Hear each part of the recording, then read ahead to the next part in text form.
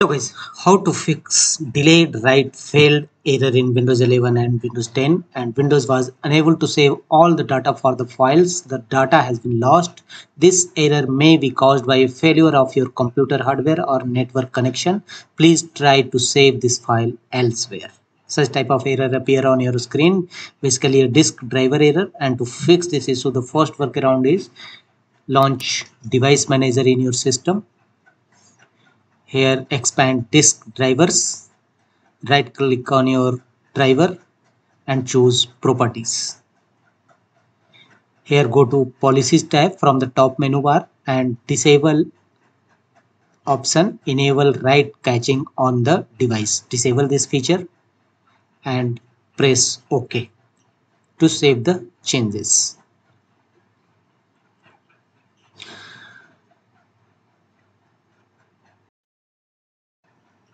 Thereafter press Win+E shortcut explorer and here go to this PC option.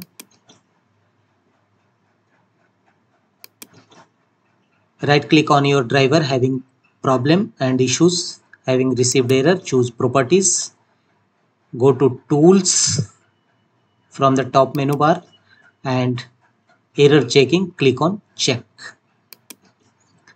and choose a scan drive. It will scan your drive and fix the error belonging to your disk driver.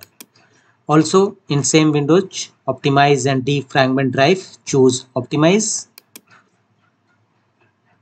select your drive and click on optimize option and follow on screen instruction to complete the optimization process.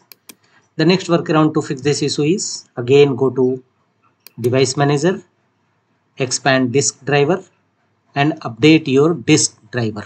Right click on it, choose update driver and search automatically for drivers. Your error will definitely resolve.